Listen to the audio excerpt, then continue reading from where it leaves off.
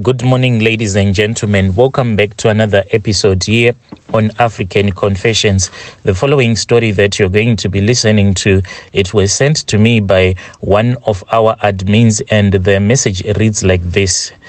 Good morning, Brother Nashi. How are you? Can you please post my own story as hidden identity? I have this confession that I want to share with you. It really worries me.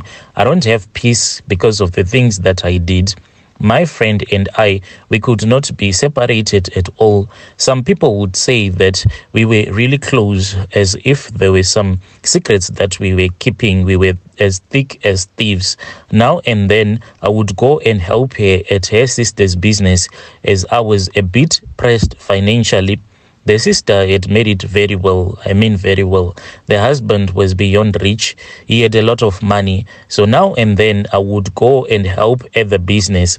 One day, their maid had an emergency that needed to be attended promptly, and my friend asked if I could stand in for her at her sister's house.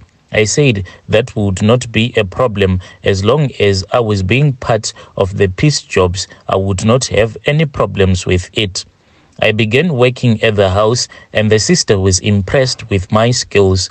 I was super fast and through, be it from laundry to cooking. That was just a small feat for me. The money came in handy. I managed to clear debts from my daughter's school, and all was well. The sister was so impressed to the point that even when her helper came back, I would go and help thrice at their house. So I knew that come month end, I would have made such and such an amount. Even the relatives that came commended me for doing such a sterling work. I was eager to please, and yes, please indeed I did. Time moved, and I started to notice some unusual movements from the man of the house. He would come back and now then from his business, and each and every time when I will be there, he will always be around the house. First, it was taking a shower or changing clothes or preparing for a business meeting. But why did not him just prepare for the business meeting at his office? I had been there, and when I went to his office, I had found it to be quite quiet and cozy. He would ask me to prepare lunch for him or to iron his clothes. Well, it was part of the job, so I did not notice anything out of the ordinary. Well, let me take you back a little bit. Madam was someone who did not lift a finger even to cook for a single day. She did not even do her own laundry or even clean her own bedroom. She always hired people to do stuff for her. Money plus lack of exercise had led her to accumulate fat on her body. Too much fat that she was so obese. The man of the house had told me that their sex life had died down. It's like she no longer cared. She was mainly concerned with her businesses and kids. He had told me one day that he did not have time with his wife, and he had asked me to be intimate with him, but I firmly said no. What he had not known was that when he asked me to be intimate with him, he had opened up a hole that I would worm myself into, and I was going to settle for good. The man of the house did not tire chasing after me. He told me that he wanted to marry me. He said he had been watching me from a distance, and so far he was impressed with what he had seen. I asked what were his intentions and what he intended to do with his wife, and he honestly told me that he loved his wife. They had built a life together, and that should I agree to his wishes, he would make me his second wife officially. There will be no need for us to sneak around. I had not given him a straight answer, as I was afraid what the world would say. I would be labeled all sorts of names, from war to a home breaker. After he had persuaded me, I finally agreed to start seeing the man. We started seeing each other, but this we did in secret. We didn't want anyone to know that this was what we were doing. Even if you saw us talking to each other, you would not even suspect a thing, because I respected him like my boss. I liked the thrill of the hide and seek games that we were now playing, it gave me such a thrill and pleasure that it's just something that really feels good when you are cheating and when you are playing this game of hide and seek.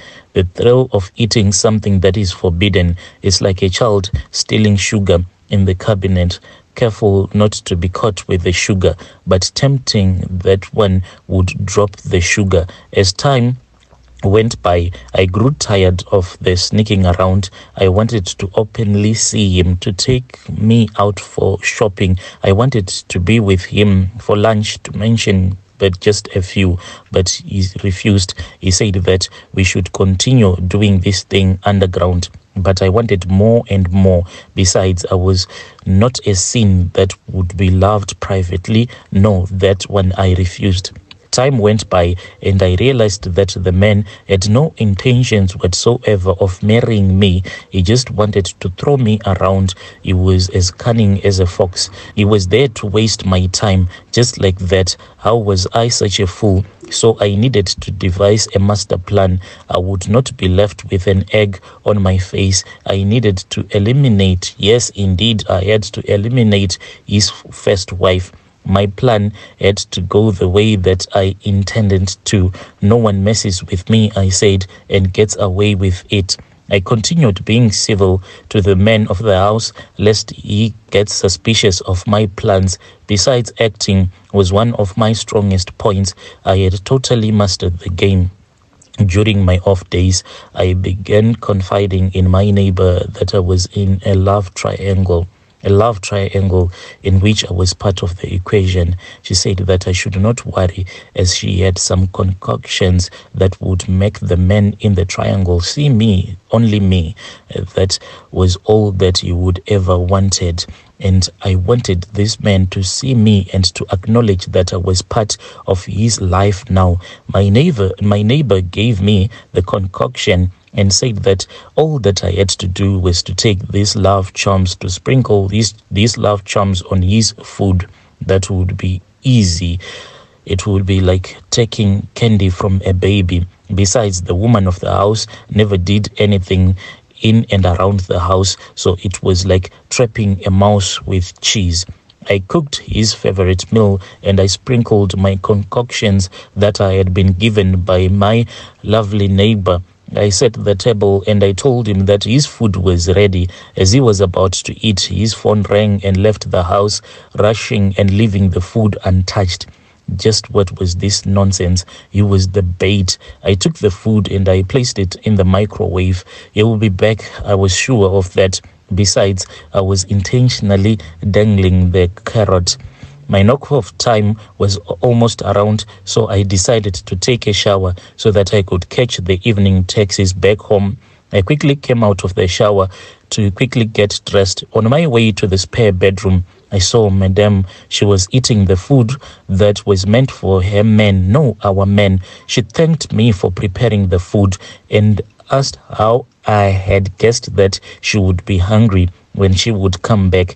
Aish, I said, why have my ancestors deserted me like this? She was never to consume the food. I forgot about the incident and I went home. 2 days, I received a call that the woman had been hospitalized. Hospitalized? How and when? It was said she had complained of stomach pains. The doctors had run around trying to find a cure for her illness, but they had not been lucky. Madam succumbed to the stomach illness and died. I was sad. Yes, I was sad, but I was happy at the same time. Have you ever had that feeling whereby you are excited, you are happy, but you are sad?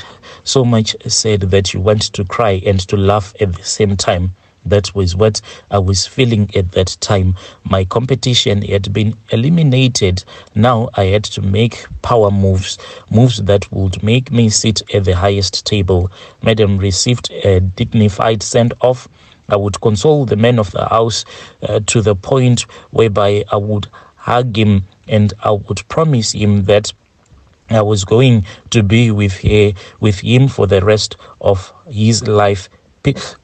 People labeled me with all sorts of names, but the barking of the dogs had never deterred the elephant. But moving in with the men was not as smooth as I had imagined. It seemed Madam had been the love of his life, and nothing could replace that, not even some crazy sex that I would give him. I had fulfilled my mission, but deep down I was not happy. I was not at peace. Even the money that I thought I would enjoy was not forthcoming. The men would leave small notes, not sufficient to buy basics like bread and milk. Never enough to save. What was I even doing here? The man was becoming distant with each and every day. He was sleeping out almost on a daily basis, leaving me all alone in the mansion. However, night time was the worst for me. Each time that I tried to sleep, I would see the late Madam sitting on my bed, staring at me, tears trickling down her face. This cannot be. Madam is dead and buried. Had my neighbor given me a harmful concoction, a poisonous concoction?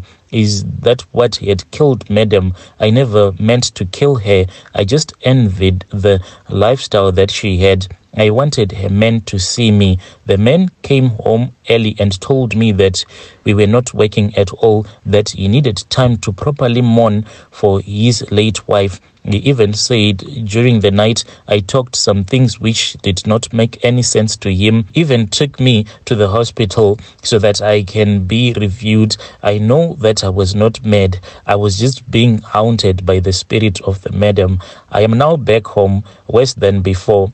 No one wants to employ me. It's like I have a spirit that is hovering over me. I lost a good friend. I lost my source of income. I lost the man. I read in the news that he had a lavish wedding. Oh no, this is the part that hurts me the most, because when I looked at the woman in the picture, I found out that this woman that he later got married to, she was this other friend of Madam. So he chose his late wife's best friend over me. It hurts me a lot. I thought that the concoction was going to make my Madam's husband to love me, but Brother Nashi, it did not work out in the end. Dear listeners, right there was a message that was sent to me by one of our dear sisters. It was sent to me by one of our admins. Indeed, strange things do happen in this world.